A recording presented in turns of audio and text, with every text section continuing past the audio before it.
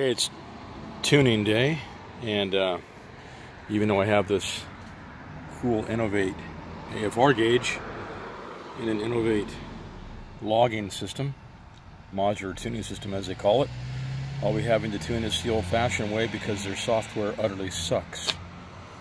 And the basic functions I need to tune my bike just don't work on it. LogWorks 3, not ready for prime time, not even really ready for release, but it's out there and non-functional. So what do we have? We have a Microsoft Surface with my PowerCommander III USB interface open on it, and a cord going to my